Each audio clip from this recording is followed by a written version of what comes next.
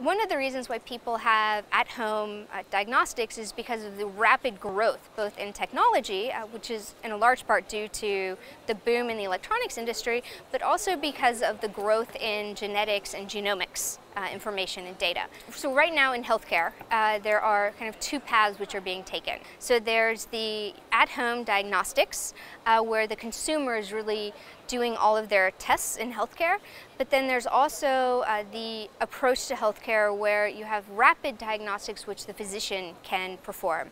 And the key kind of, I think, transition point that needs to be discussed is if you have someone at home who's doing their own diagnostics, which is wonderful, and then they get a result, how do they interpret that result?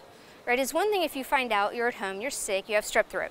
Right? That's pretty easy to interpret, right? But if you're at home and you're doing your own cancer test, right, and you find out you have breast cancer, what do you do with that information?